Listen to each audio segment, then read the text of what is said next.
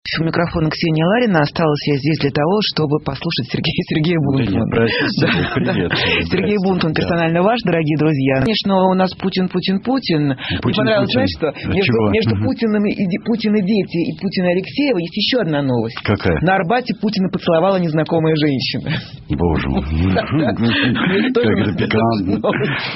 Простите, но вот я бы сразу про знакомую женщину, нам всем знакомую женщину Людмилу Алексееву, какой-то омерзительный шабаш из этого устроили, потому что, в общем-то, конечно, ничего там не было.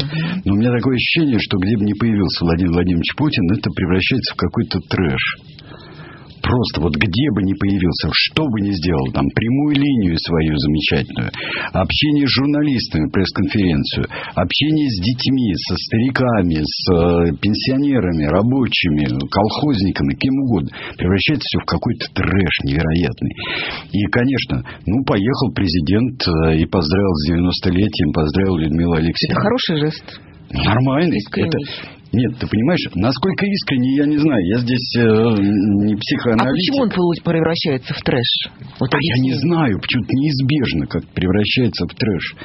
Может быть, потому что человек такой. Может быть, шлейф у человека такой. Вот смотри, абсолютно нормальная вещь, которую бы не то что не заметили, а которой бы не придали какое-то значение. А что это бы означало? Когда он стоял просто под дождем, 22 июня. 22 июня человек стоит, вот любой руководитель любой страны, вот в свою какую-то горестную дату, стоит, возлагает там цветы или венок. Вот к нему не бежит халуй с зонтиком. Это нормально. Не знаю, мне показалось, тоже в этом какая-то показная жертвенность была. Ты знаешь, вот все время кажется. Вот все время кажется. Красиво, это просто красиво. Какая как его слезы, помнишь, после выборов, которые от ветра были, но на самом деле нам всем их казалось, что он зарыдал. Это уже не человек, это уже фигура. Понимаешь? И особенно сейчас. Это медиафигура. Это фигура с какими-то жестами, которые все должно быть обязательно продумано, все должно быть запланировано, все должно быть высчитано. И какое-то странное впечатление, когда они все высчитаны. Знаешь, когда старцеваны все поумирали, прости господи. И вот когда пришел Михаил Сергеевич с каким-то своим прононсом, своими словами-паразитами. Вот, и это было ощущение, что пришла живая жизнь какая-то. Какая есть, такая и пришла. Точно так же, как Хрущев пришел после всех этих замороженных тоже старцеванов. А здесь уже нет, уже главная, я думаю, проблема Путина не в том даже, какой он и какую политику он ведет, а то, что он долго. Ведь они не могут никак понять основного ключа демократии, что Путин, что Собянин, что Лужков, что мэр. Вот все сжирается, просто сжирается временем. Все времени жерлом пожрется. Но по нему не скажешь, как-то время на него не действует. Да при чем тут на него? Потому что все это... ты понимаешь, в чем дело? Здесь... все идет гораздо быстрее в наше время. Это мы стареем с тобой. Сменяемся. А Путин тот вечно молодой. А Путин такой молодой, да. Понимаешь, в чем дело? Мне кажется, что все идет гораздо быстрее, все сменяется. Вот не было там айфонов, не было там мессенджеров еще недавно. А появляется все. Вот это самое, уже скоро запретят двигатель внутреннего сгорания, который мы так долго холили и лелеяли. А у руководителей у нас медицина развелась. Понимаете? У нас ЗОЖ существует. У нас существует вот это порхание вокруг высокозначительных персон, порхание всей медицины. И то, что нет никакой надежды в этом отношении, что естественным ходом вещей там кто-то кого-то сменит. Это уже было заметно, когда у нас все эти геронтократы были замечательные. Они держали, когда был... Андропов на шланге был просто вот это держалось. А Черненко, помнишь, ему в больнице сделали избирательный участок, оформили как избирательный участок, в который он якобы пришел. Ну, он вообще разваленный был-то уже, когда явился уже разваленный. Ну, помнишь, это явная эмфизема на трибуне Мавзолея, когда хоронили Андропова. Вот это эмфизема. Вспомни все Политбюро. Это эмфизема. Ну да, это все. То есть пока смерть не разлучит нас. Да, пока смерть не разлучит нас. Я абсолютно не за смерть. Вот там император Хирохито может жить сколько угодно. Он жил сколько угодно, он жил безумно долго. Император Хирохито. Вот теперь не знает, вот как, что делать с его сыном. То есть, может ли он уйти отречься. Ну, королева Елизавета тоже не девочка. Не девочка, но и мать ее тоже была абсолютно не уже так вполне сложившаяся девушка, когда она умерла за 100 лет ей было. Вот. Но они не имеют, они не призваны принимать решения. А здесь до сих пор вот в таких вот автократических государствах, которые имеют вид демократических, как наше, все завязано на одного президента. И он не представительствует. Он лечит. Он решает проблемы. Лампочки вкручивает. Он же все делает. Абсолютно. Он вот тут вот и едет сам, говорит, я вот зуб даю. Но он же может. Он тебе на это скажет. А что, у меня сила есть? Я что, старый, что ли, какой-нибудь немощный? Я старик? Нет, я могу все это делать. Силы есть, ума не надо. А ум-то состоит в том, чтобы это сменялось. Чтобы во всяком случае каждый раз нужно было отстаивать свою точку зрения перед другими людьми, отстаивать ее в настоящей политической борьбе. Тут может быть любой казус, любое кривляние, любой фортель может быть. Может создаться ситуация, как Клинтон-Трамп. Может создаться ситуация такого непонятно выскочившего откуда Макрона против Марин Ле Пен. И Макрон вроде бы на республиканском единении против Национального фронта. Он прошел с меньшим счетом, чем Ширак. А у нас есть такие позитивные примеры в нашей истории? В нашей истории практически попытки нормальных выборов были 91-й год, выборы президента, и 96-й. Причем 96-й не надо недооценивать. Но 96-й был тогда еще внутриконституционными способами, не будем про коробки говорить и так далее, внутриконституционными способами была обеспечена именно с помощью современного пиара тогда и нормальной программы, нормальной кампании, которую устроили тогда Бодрядский комитет, устроил Ельцину. И при том, что вот нечто вроде республиканского фронта против Зюганова было устроено, и это было абсолютно правильно тогда. Это была правильная тактика. Купи еды в последний раз, это была правильная тактика. Хотя... А там не надували подсчет голосов? Нет, ну про это есть абсолютное исследование. Абсолютное исследование точные есть очень много. И это все выборы... По сравнению с последующими выборами, они были достаточно прозрачные. Но все равно можно было сделать спокойно и пропустить этого Зюганова, все равно пришел. Понимаешь, что самое интересное, что мы обнаружили тогда, что были подтасовки в пользу Зюганова.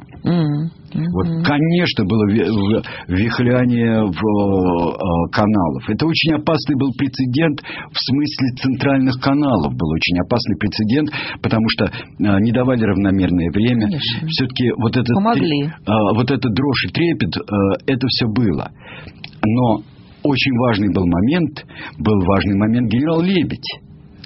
И они сами затоптали эту коалицию. Сами затоптали тогда же, когда Хасавюртовские соглашения, которые были правильными абсолютно. Но потом это все очень хорошо. Мавр сделал свое дело, пошел вон. Заключили какое-то перемирие. Можно такую же самую серую зону устраивать в Чечне. Абсолютно развивать бандитизм там, причем с московским участием. Очень здорово. И они, простите мне за правильное русское слово, похерили все, что было вот просто жирным крестом, все, что было сделано в 96-м году. Но все-таки, давай вспомним, все-таки была совсем другая ситуация политическая, была политическая платформа, были политические дискуссии открытые, были реальные политические партии. Но тогда было сделано очень много опасных вещей. Сшибли. Тогда очень важно, что прогрессивная общественность по тем временам, она сшибла Явлинского тогда. Просто пинком вышибла.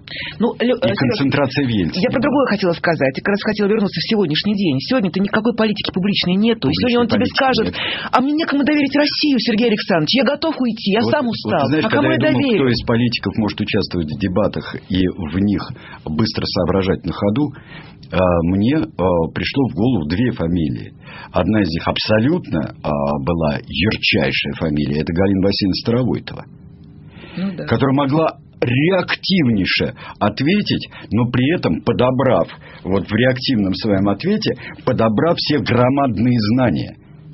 Она работала лучше компьютера, у нее голова работала лучше любого компьютера. Это мог быть Боря со своей страстью. Немцов. Да, это мог быть. А сейчас? А сейчас в дебатах я не вижу. Вот. В дебатах я не вижу. Все вопросы. И нет, это не ответ на все вопросы. Некому доверить страну. Это только часть, Ксюша. Вот тебе Навальный подебатировал. Навальный подебатировал. Если бы сейчас была дискуссия, я бы доказала Филиппу Филипповичу. Помнишь, как в «Собачьем сердце»? Нет, ты понимаешь, в чем дело? Мне кажется, что Навальный получил невероятный опыт от этого, если он им воспользуется.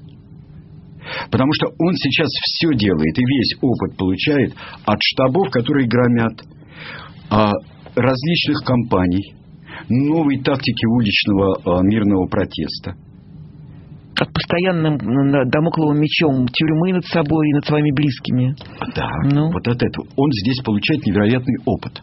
Он все время проверяет ситуацию, как если бы. Он выдвигается в президенты, как если бы над ним не висело то, не висело это, не висело пятое, десятое, которую наверняка не пройдет. То есть тут тренируется на кошках, ты думаешь? Он не на кошках тренируется. Он воспроизводит реальную ситуацию. И что в уличных, например, действиях, в мирных протестах была абсолютно блестящая мартовская акция. Почему она была блестящей? Потому что была применена совершенно новая тактика, от которой в течение часа-полутора растерялись. Это тактика выскакивания из всех щелей, которые существуют на Тверской улице. Появляются везде люди. Раньше это делали определенные, скажем, молодежные организации. Делали. Когда свои акции устраивали просто бум, неожиданно. Никаких места сбора, разрешено, не разрешено, но место сбора у нас так. Потом мы все проходим какой-то миллион рамочек. Там же не опознаешь никого, не отделишь. Возможно. А здесь получается бум, и все уже здесь. Они арестовали Навального на выходе из Маяковской? Нет. Они арестовали его... Тогда. Нет, последнее, это когда они арестовали его просто в подъезде. Последнее это уже другое дело. Да. Последнее, как всегда, уже не переваренный опыт. 26 марта его арестовали в подъезде. Нет, 26 марта его арестовали в Маяковской. А сейчас, 12 июня, его арестовали в подъезде. Смотри, сейчас что произошло с дебатами со Стрелковым? Во-первых, хорошо. Принял он фигуру Стрелкова, принял он этот вызов. Можно рассуждать, как Ксения Собчак говорит, почему Стрелков этот вызов сделал. Она считает, что он получил команду. А ты как считаешь? Это его частная инициатива? Или это попытка какой-то новой стратегии в отношении Алексея? Я не знаю. Это не в отношении Алексея, а может быть в отношении президентских выборов и других. Просто подставить на этом поле другую фигуру. Да, Стрелков получился необычайно ясен.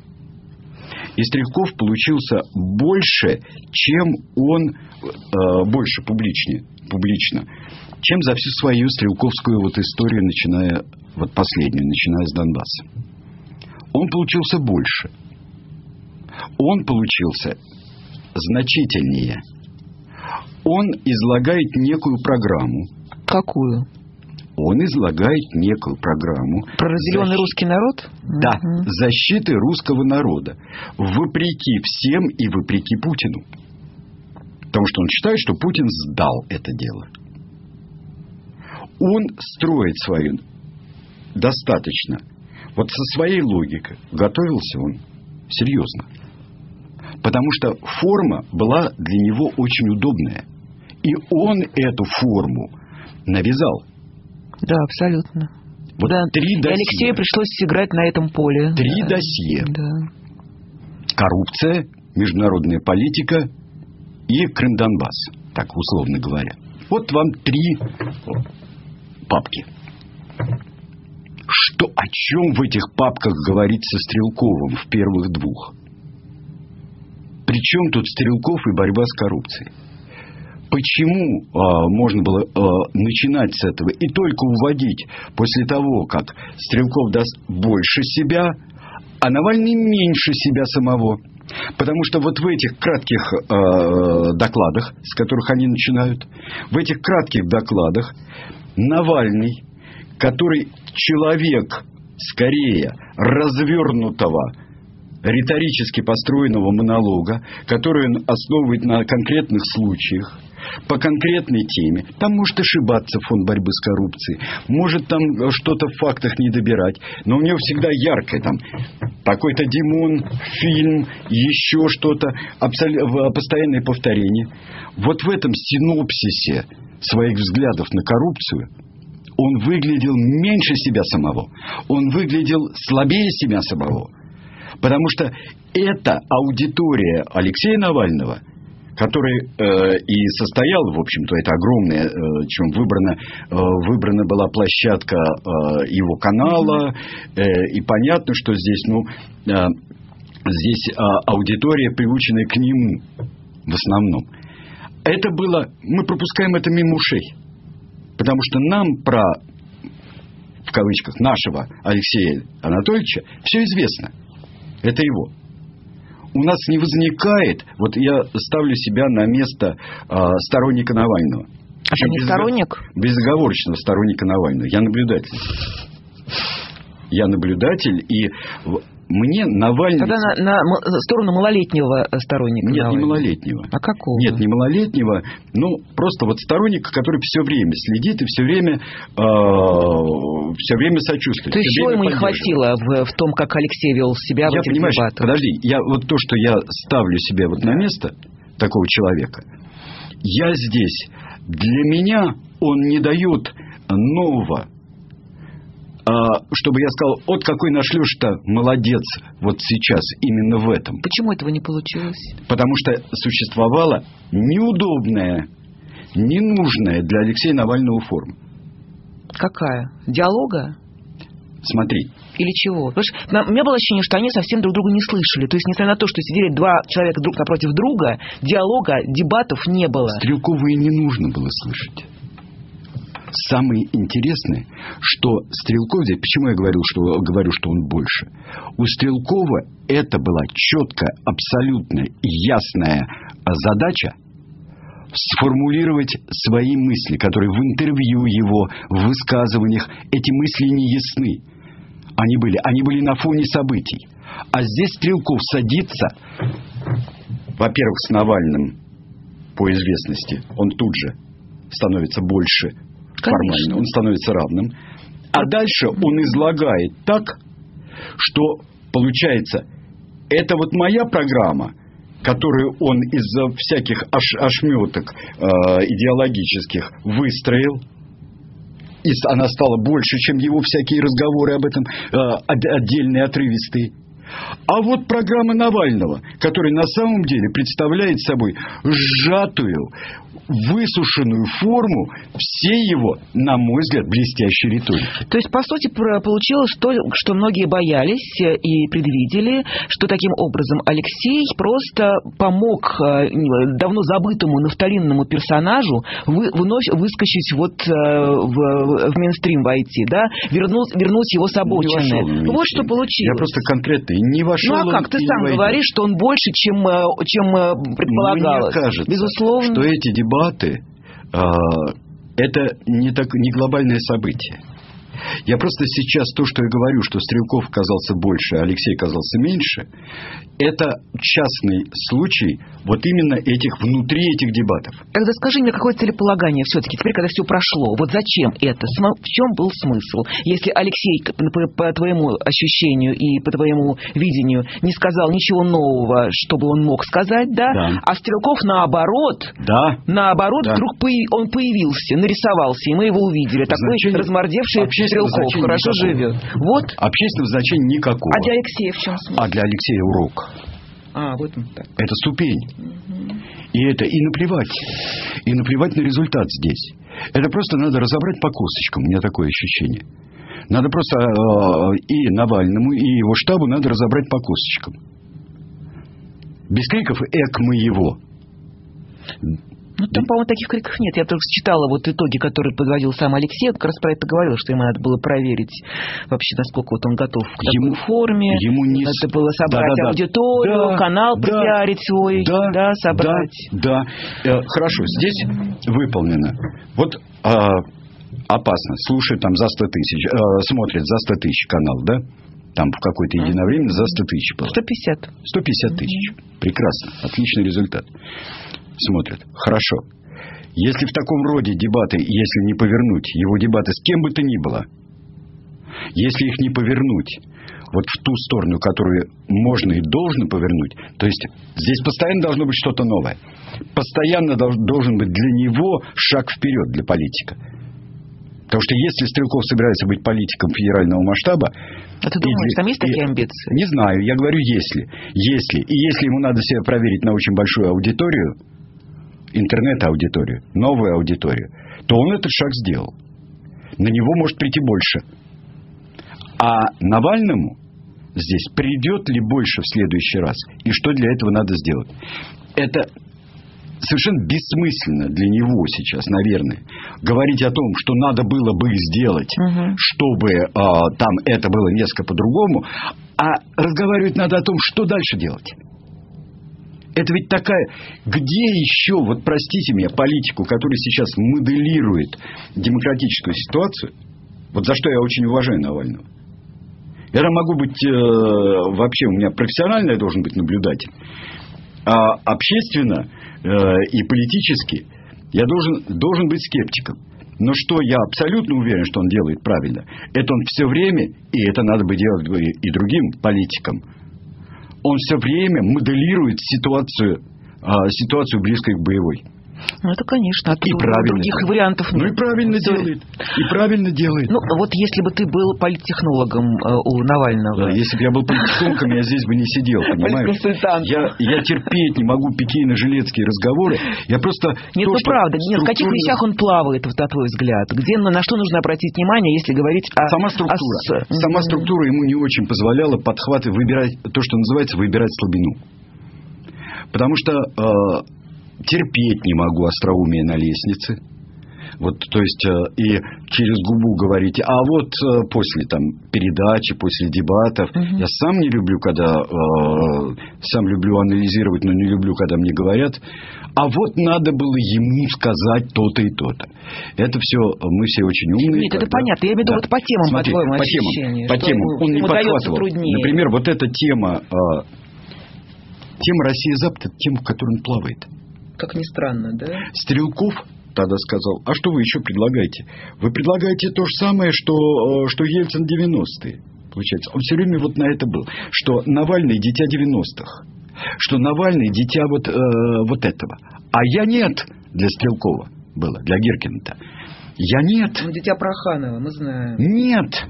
Я дитя русского народа. Причем я тот человек, который русский этот народ защищал с оружием в руках. И он вот это все время перемалывает. Дальше. На вопрос настоятельный из Игоря, что такое Запад, там вдруг они ухнули в Югославию. Потому что Гиркину было это знакомо. Знакомо? Он раскрылся, он открылся, он должен был пропустить удар. А какая, он говорит, из югославских бывших стран процветает?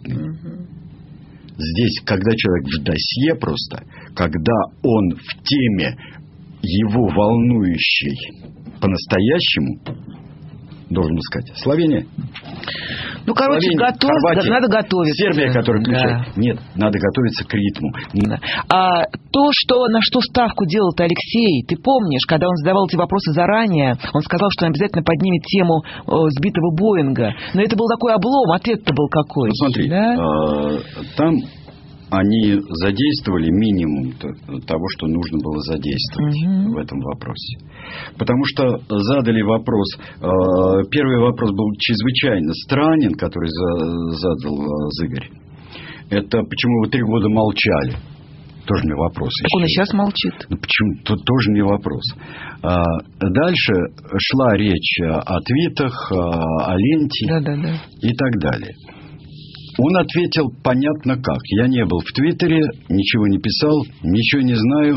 Сил и средств ополченцев для сбития Боинга не было. А больше я вам ничего не скажу. Они не были. То есть Алексей Навальный не был готов к этому повороту, который был очевиден. Это просто констатация. Это не то, что кто-то вот сейчас, вот если б я там сел бы, или кто-нибудь еще там сел бы, вот мы бы... Но это же не интервью, он же не мог додавливать. Это же не интервью. Мог, ты думаешь? В этом есть все? Должен был. Он же не журналист. Он должен был, потому что полемика между ними может быть. И не только через посредника. Простите меня, вот тут в интернете, на нашем сайте, задавая разные вопросы, говорят, почему Эхо не может и не умеет устраивать дебат. Простите меня, у нас годами шла программа «Клинч», просто дебатирующие исчерпывались. И это самая трудная передача. И она у нас была, и в ней как раз должен выявлять позицию того и другого. И я помню, как ведущий «Клинча», я помню очень тяжелые ситуации, когда мне так хотелось объявить или объяснить свою позицию и свою как-то проявить, и никак я ее не проявлял. Но давал возможность дебатировать. Там еще все-таки это тоже особое искусство ведения. Тут можно некие претензии предъявить Михаилу Зыгорю, потому что он пытался разводить, а наоборот сталкивать, провоцировать, искать точки разногласий. Это недостаток, с которым мы боролись в свое время, что надо обострять, а не утихомиривать всех. И всегда это делали друг другу замечания по этому поводу. Но я вам скажу, что не были готовы к развитию, к этому ответу. И не было в кармане аргументов.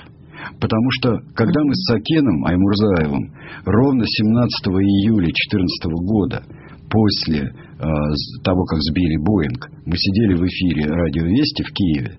Мы сидели. На нас тогда абсолютно ополчились слушатели, что мы пытались дозвониться до Стрелкова. Мы нашли его какого-то хвостозаносящего, какого-то там помощник, третий, там первый, потом дошли до главного помощника. И именно требовали объяснить эту ситуацию, отчего помощник увиливал, а гиркинских контактов не давал. Там, кроме этого твита, есть масса всего. Я не зря обнаружил у себя в ленте фейсбучной то, что я 2 года назад было сообщение вывешено. РИА давала сообщение в июне 2014 года о том, что появились буки у ополченцев. И я это не то что с удовольствием, а я это намеренно сейчас повторил и вывесил. Аргументы были. И это вопрос вопросов.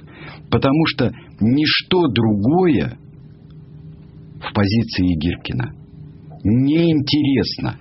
Нет, там еще есть один момент, который вот мне интересен был, и он тоже здесь ушел в отказ, когда он сказал, что больше я вам ничего не скажу, офицерская честь мне не позволяет. Когда его Алексей спросил, куда вы слились, почему вы исчезли оттуда, почему же вы сейчас не там, если вы так радеете за русский народ, порабощенный бендеровцами, почему вы сейчас не там? На что он сказал, что вот так решил не я. Помнишь, он ответил, и все. А кто решил, непонятно. А почему? Ты не можешь ответить? Надо было цепляться. Надо было, не знаю я, но надо было цепляться. Но мне было бы интересно. Мне было бы интересно за это уцепиться.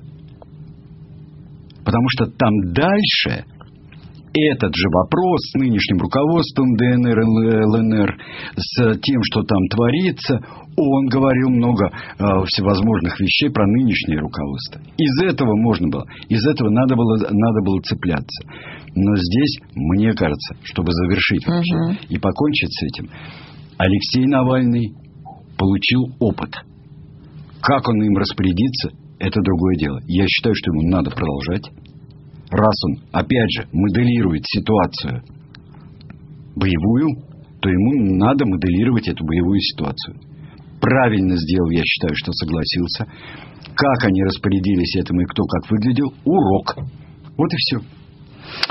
Кстати, параллельно... И опять же предлагаем свою площадку на любые дебаты. Параллельно с этими дебатами, практически в одну неделю, да, там возникла еще Малороссия в устах господина Захарченко. Вот это вот, как ты это прокомментируешь? Это что такое? Это частная инициатива его. Да. Малороссия теперь. Теперь пока Малороссия. Это чтобы еще, если Новороссия это что-то такое... Вот. То Малороссия это вот оскорбительно, вот и чтобы еще больше оскорбить Украину. Да. Вот. И это, мне кажется, там ситуация близится к своему концу, а не к раскрутке. Все зависит от того, что у нас долго сидящий верховный главнокомандующий, там, как он представляет себе прекрасное. Но то, что ситуация эта тяготит Россию. Вот как, что они выберут? Постоянное поддергивание Украины, а зачем оно нужно? Или постоянное поддергивание Запада, того самого Запада, нужно ли оно? Или надо как-то эту ситуацию сворачивать, оставив себе главное, оставив Крым? Понятно. Наверное, это мне... Да. Давайте перейдем к криминальной хронике, поскольку у нас сейчас проходит этот процесс странный, который условно назвали театральным делом, дело 7-й студии. Вчера Генри Маркович Резник у нас в эфире очень много про это говорил, с гневом и возмущением, понимая и указывая на то, что как разваливается это обвинение в адрес, прежде всего, Алексея Малобродского, бывшего директора Гоголь-центра. Я знаю, что ты тоже как-то за этим делом следишь. Под кого копают все-таки, на твой взгляд? Зачем этот процесс готовится? Для чего? У меня все больше складывается ощущение, что не копают ни под кого. А это все из любви к искусству. Уже превращается в любовь к искусству. Могли копать под Капкова в свое время.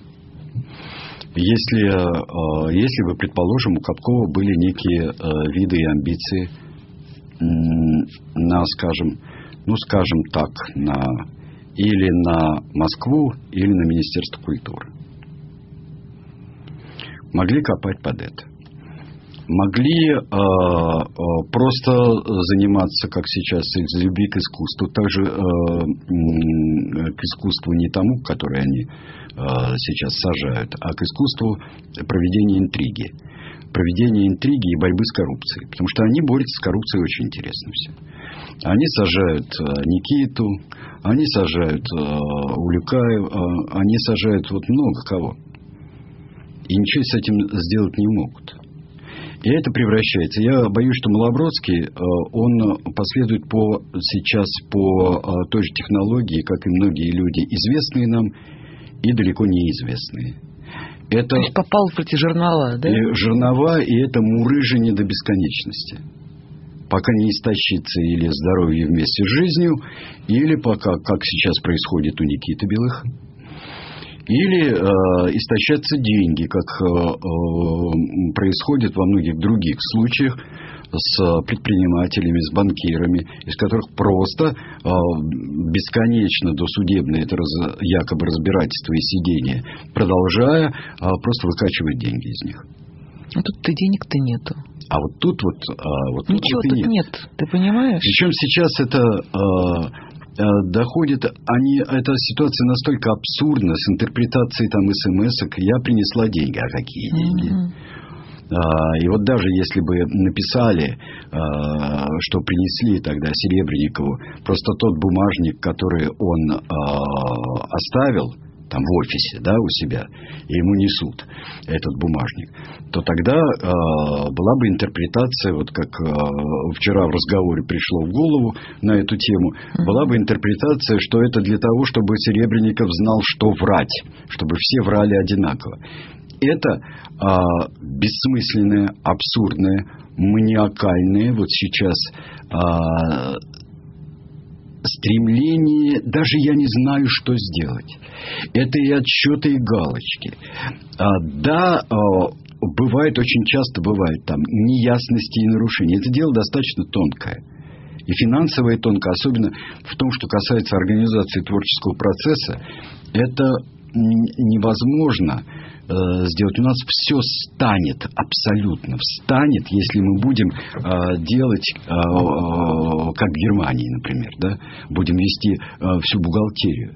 У нас ничего никогда не получится. И не о том, что воруют, а о том, что очень часто это проходит обходными путями. Послушай, Сереж, тут же давай мы вспомним все-таки, мы понимаем, что на эту тему наверняка уже вы говорили с Алексеем в этой же передаче, что обвинения, которые вменяют Алексею Малобродскому, это спектакль, на который выделены деньги, а спектакль не вышел. И хоть не знаю что, хоть ты кричи криком, что вот рецензия, вот спектакль, вот зрители, вот билет. Нет, и все. Не было такого спектакля. Вот как тут? Это какой-то разговор глухого со слепым. Поэтому я говорю, что это абсурдно. Это не кто под кого копает, а это абсолютно абсурдное, склеротического, агрессивно Вот когда у человека мозги перестают работать, понимаешь? Вот что, знаешь, один из признаков болезни Альцгеймера. Знаешь, какой? Забыл, да? Вот сейчас Альцгеймер, да?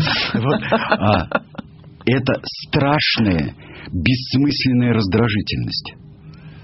На пустом месте. Неадекватная реакция на совершенно естественные вещи. Потому что человек не может связать концы с концами. Мне кажется, что это государство сейчас, оно не может связать концы с концами. И у него такие реакции человека в первой стадии болезни Альцгеймера. Но для чего-то они затевали это, для чего-то они устраивали такой показательный обыск у Кирилла Серебренникова в доме. Показательный обыск — это вот так мы делаем, а вот мы покажем. И вот на каком-то определенном уровне, а нам все равно, кто там человек, а у нас все равны перед законом. Это это абсурдная совершенно показуха, когда работают только инстинкты. Потому что и люди абсолютно четко осознают, кого нельзя трогать по-настоящему, а кого можно трогать и выставлять это как равенство перед всеми. А что он у нас министр? А что он у нас губернатор? А что он у нас всемирно известный режиссер? Да плевать. У нас закон, мы боремся. Вы же хотите, чтобы мы боролись с коррупцией, с финансовыми нарушениями, с гнилью в нашем обществе? И никакая, кстати, лояльность и никакие награды не спасут от этой машины, если она захотела тебя пожрать. Сказали, и здесь очень показательно, что давайте не будем трогать Серебренникова. Ну, кто это кому сказал? Я не знаю. Это же у нас какая-то утечка тоже странная. Мы Серебренникова не будем. Хорошо, мы возьмем директора, бухгалтера. А будем сейчас более низкого ранга у нас будут свидетелями. Мы будем там говорить, даже там присылать или звонить будем. Не то, что вызываем на беседу, а возможно с вами беседу. Вот вы поставили то-то, то-то в серебренниковских вещах. Вот очень хорошо бы. Там, скажем, условно, танцы в том же «Сон летнюю ночь», да? Хореография. Ну и расскажите, как вы не ставили эти танцы в несуществующем спектакле. И они столько не стоят. Да. И остальные деньги. И ваши пляски, да. Да я бы такую за 5 копеек. Знаешь, мои дети нарисуют. Вот это я очень люблю. Ну да, кстати, они там говорили, исследователи, по-моему, кто-то из них высказывался по этому поводу, что декорации некрасивые такие. Некрасивые, что тут дешевые. Дешевые декорации. Да, помнишь это самое, Венеция? Да, обшарп. Так, может быть, так они и до Алексея Учителя добьется Поклонская, что Алексей Учитель тоже станет фигурантом какого-нибудь дела. А здесь, мне кажется, что вот здесь наблюдают за всей этой почешихой. Наблюдают. И как-то не дают ни фас, ни анфас. Ни фас, ни амфас, да. Ни профиль. не дают. И вот это там, депутатский запрос, депутаты, которые, как оказывается, у нас сегодня оказалось, что они не видели, ведь все-таки не было показа закрытого не было. Говорухин опроверг, сказал, что в сентябре парламентский клуб покажет. Но Вячеслав Володин, он посмотрел материалы. Еще парламентский стрип-клуб должен быть еще. Да. И бойцовский клуб. И там будет Матильда. И там будет Матильда. Это вот эту истерику, влюбленную истерику Поклонской, она уже становится достаточно как-то общей, но она становится, с одной стороны, все смешнее и смешнее, а с другой стороны, все шире и все мрачнее становится. И вот эти там болелы наши на фанатских трибунах, что у Локомотива, что у Спартака на суперкубке, там, учителя, там, руки прочь. Я просто не знаю. Я вот хочу, может быть, нужно, тут есть такое место во Франции, Капдаль, где Капдай, это там жила Кшесинская как раз. Вот и она там, школа у нее была и так далее. Вот туда надо прийти. Совершенно непонятным лозунгом нужно прийти. Учитель, руки прочь. Вот. Или Кшесинская, руки прочь от нашего святого государя. А почему вот к самой Кшесинской не обращается? Вот здесь. Это, кстати, тоже уникальный случай, вот вся эта история, что действительно тут-то точно учитель вполне себе лояльный человек.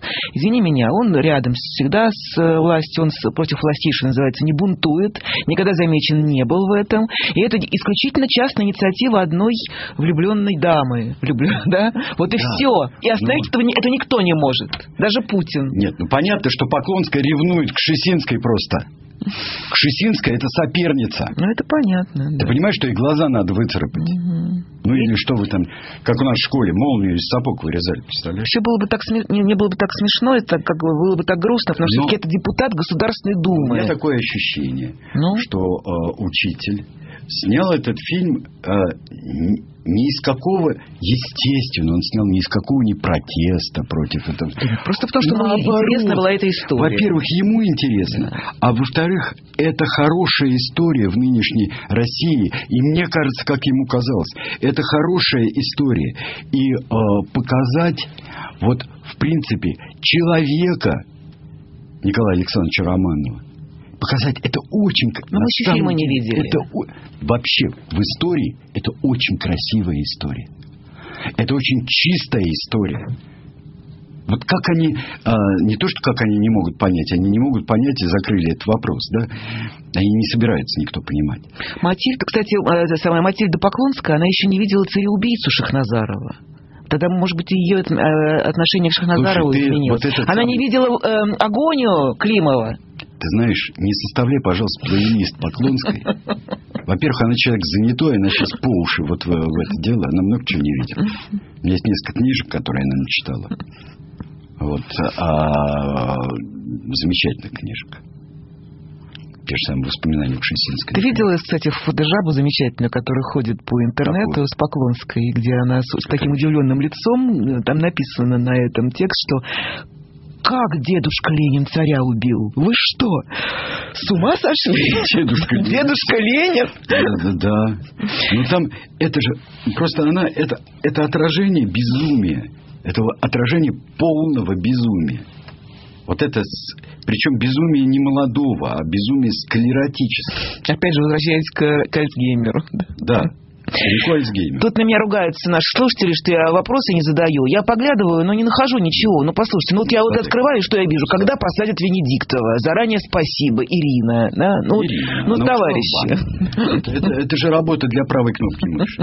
Это не надо. Не надо афишировать работу правой кнопки мыши, когда все спускаются в известное место, задающие такие вопросы. Вот как вам кажется, спрашивает Илья, все эти процессы, которые происходят внутри страны, они интересует Путина? Он следит за этим или только внешняя политика его тревожит?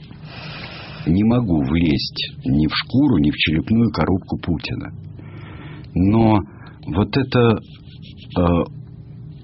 усталость такая, чтобы все просто продолжалось. И вот эта неоживленность и не буду много говорить о встрече с детьми, и этот совет перехватить инициативу, вообще и со школьниками, но не умеет он. Да. Не умеет он. Помнишь про члена политбюро, который идет через двор? Помнишь? Нет. Анекдот? Ну, старый, господи, и девочка плачет в песочнице. И когда он, чтобы добрый дедушка, он подходит и говорит: по какому вопросу плачешь, девушка? Он не умеет это абсолютно разговаривать, ребята. И все это не встреча с... Помню, тоже мастер художественного слова Николя Саркози встретился с молодежью в телестудии. Его под телевидение встретился с молодежью, с студентами. Но там же их не готовили. Там попытайся подготовить.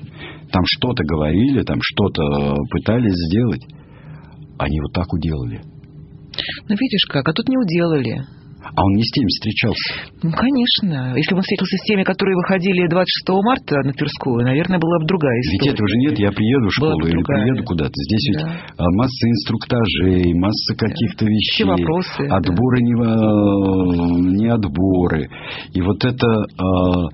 Плюс еще, я бы сказал, работа с родителями. Да. Родители, которые должны, простите меня, уписаться от восторга, что вот встретится с ними президент. Ну, в принципе, дети ведут себя точно так же, как и взрослые, которые вот тоже при виде Владимира Путина начинают вытаскивать айфоны и визжать. Ну, это маленькие склеротики такие же. Вот, кстати, вот с этого мы начали, чтобы незнакомая женщина поцеловала Путина. Это на Арбате. Он вышел от Людмилы Михайловны Алексеевой. И там стоит, конечно, какая-то уже толпа. Я не знаю, мне кажется, что это были настоящие люди, они собранные, да. Это были настоящие поклонники. Они завизжали, закричали и стали фотографировать его. И женщина-то бросилась не специальная. В простом платке. Да. Вещи брошен. Красивая и молодая. Да? Любят его, понимаешь?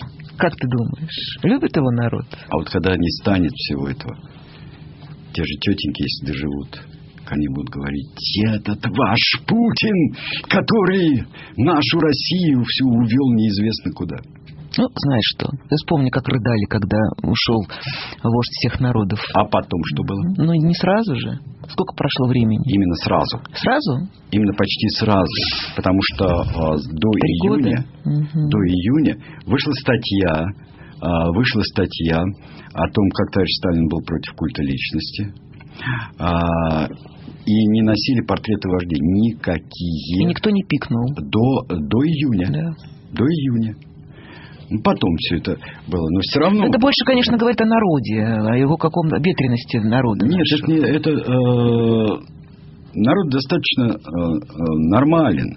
Потому что очень много людей, которые, вот, понимаешь, вот одна женщина выпрыгнула, а сколько в это время народу было это я несколько фанатский термин такой, да? Прыгнула.